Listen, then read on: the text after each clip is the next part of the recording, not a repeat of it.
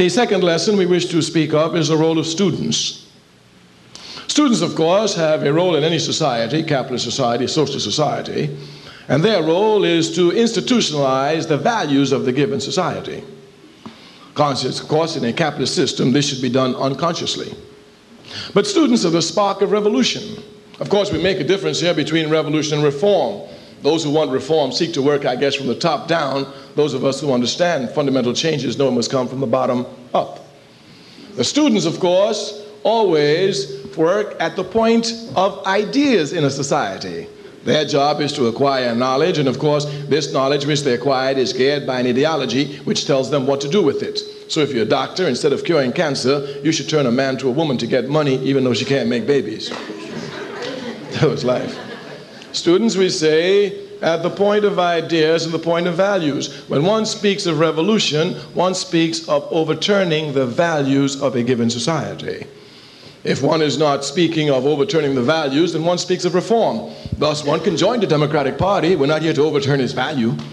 But certainly if one is here for revolution and one is here for people's liberation, one would know that a corrupt instrument can never lead a people to liberation at all. Students, then, we say, come to question the values of a society.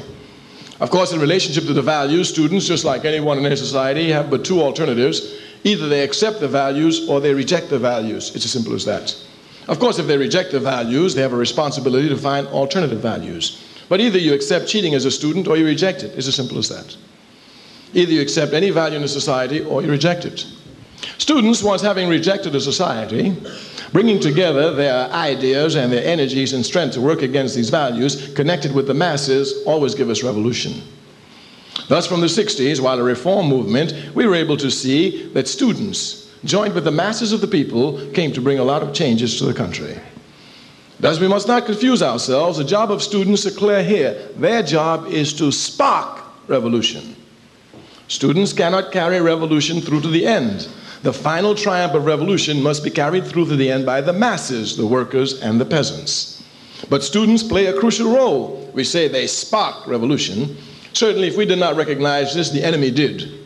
The FBI, before the 60s, did not have informers on college campus. After the 60s, they put an informer on every college campus in the country.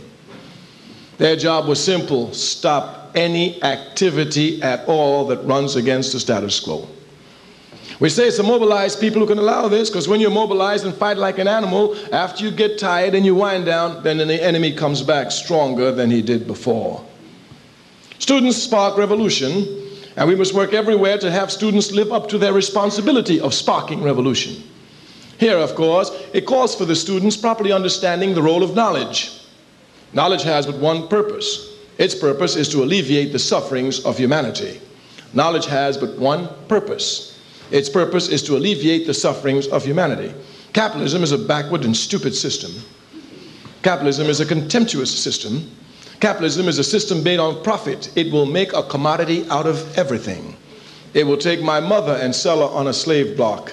It will make students acquire knowledge and make them sell their knowledge on the slave block to advance themselves rather than serving humanity.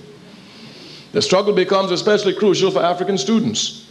We say no individual African in this country makes any advance unless it is a result as mass struggle.